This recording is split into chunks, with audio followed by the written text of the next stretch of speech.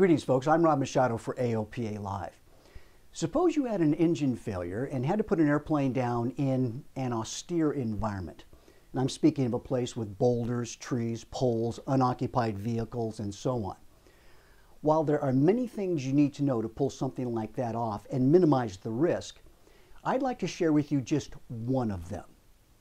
Airplanes designed under Part 23 of the Federal Aviation Regulations require that cockpits be designed to give each occupant a reasonable chance of escaping serious injury if the cockpit experiences a maximum longitudinal load of 9 Gs in a forward direction. In other words, if you make an emergency landing and can manage to decelerate in such a way that you experience no more than 9 Gs, then the cockpit is likely to remain intact enough to help you escape without serious injury. So the question is, what's the minimum distance necessary in which to slow down, decelerate, and pull no more than 9 Gs? And to answer that question, we need a chart. And oh, there's one.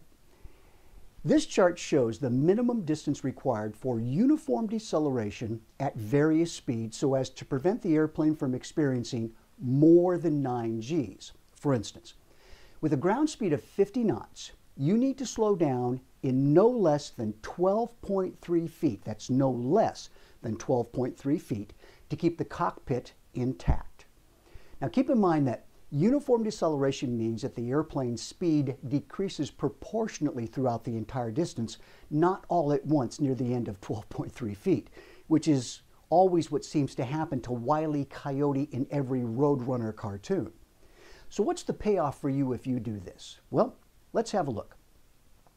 In this example that happened 25 years ago, the pilot of this airplane attempted a takeoff in a fully loaded Cessna 172 on a high-density altitude day from a runway on this side of that brick wall. He managed to get over the brick wall and then entered the window of an unoccupied second-floor office building. Had he hit the side of that building, he would have decelerated so quickly that he would have surely experienced more than 9 Gs. Instead, in this instance, chance favored his unprepared mind. He and his 3 passengers walked downstairs where the secretary said, "Hey, how'd you guys get here?" And he allegedly replied, "We flew in." Well, looking closely at this picture, it appears that the distance between the nose of the airplane and the midpoint of the fuselage is about 13 feet. If we assume that he entered that window at 50 knots, then it's clear that the cockpit experienced less than 9 Gs during deceleration, thus perhaps explaining why all 4 people escaped without serious injury. Now, just to be clear, I use this as an example to make a point and not as a model for good behavior, heaven forbid.